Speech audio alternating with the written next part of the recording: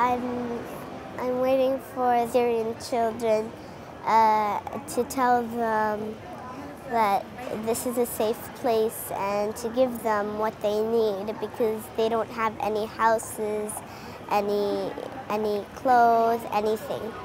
We're like, welcome to Canada, أهلا وسهلا في Canada.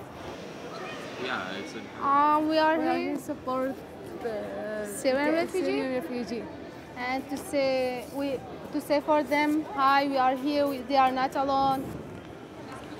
If I can show up, and if other people show up, to welcome them and to let them know that we are welcoming them into our country with open arms, and we're glad to have them here, and we're honored to have them here.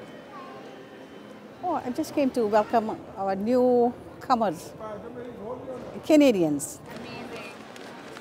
We're like going to organize them after, and I'm coming.